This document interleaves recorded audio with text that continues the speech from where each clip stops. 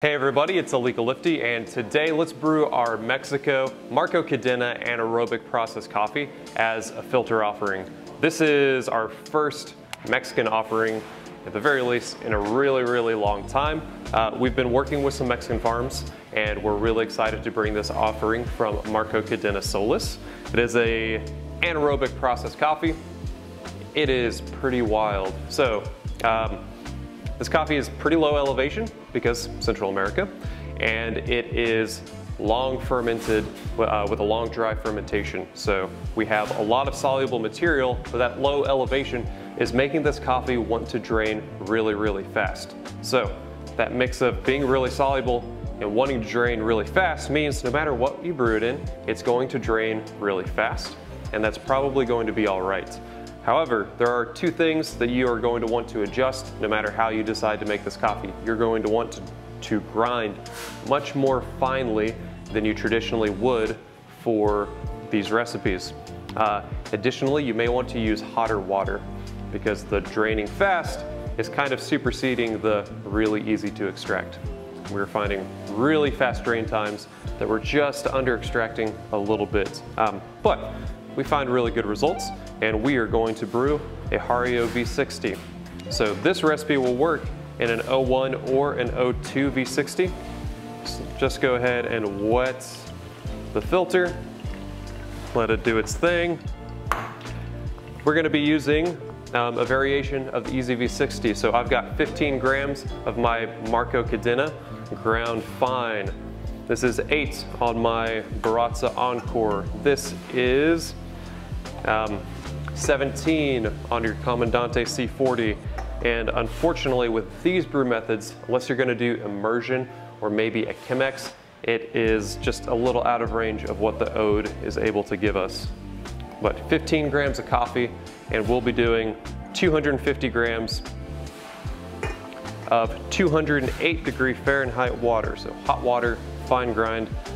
This is still going to drain super fast, but let's get going. First things first, I'm going to start my timer, and I'm going to bloom. And I'm going to bloom with 40 grams of water. Let's just wet all these grounds, get everything going.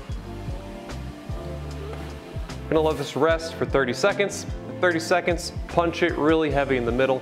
Bring all of that water up to 150 grams total.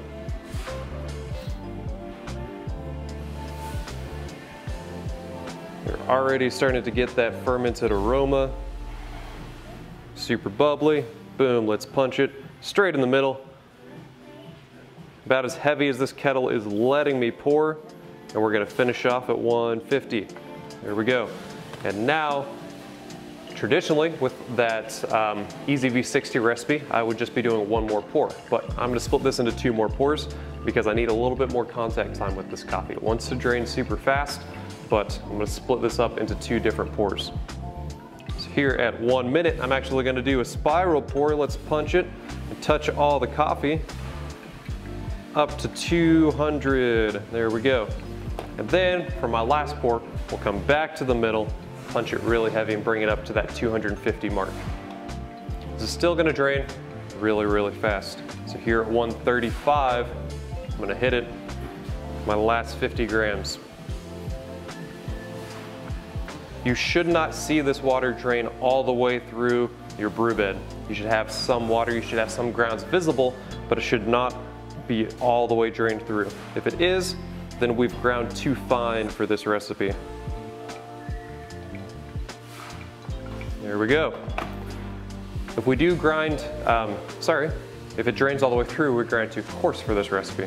If we do grind too coarse and this recipe just drains super fast, then it's gonna be kind of sweet and bright, but it's going to be watery. We're not going to get a very intense flavor because we just drained all the way through. We don't have a ton of soluble material in that cup. The other side of things, if you do grind too fine, it's still going to drain pretty fast, but we're not going to get these crisp, bright, and sweet flavors. Instead, this cup is going to taste really muddled. And I expect a really nice complexity from this coffee. This coffee was really surprising. If you just gave it to me straight off, I would not associate it with most of the Mexican coffee I've had. The closest thing I would relate it to is a coffee I had from a fellow competitor in US Brewers Cup who used a really long fermented coffee from Mexico as well. Whew, this smells really, really good. So, flavors I expect. This coffee can be a little bit boozy, but it's rather tropical, really fruity and sweet. We're gonna get raspberry, you're gonna find pineapple, some tart apple, cacao, even lingering into like cacao juice, and rose. So a nice floral, sweet, think rose water. Yeah, very sweet. We should get this bright fruity notes. If you are getting that cacao being too strong and kind of overpowering these fruit flavors, then you need to grind a little bit more coarse, let it drain through faster and really do its thing.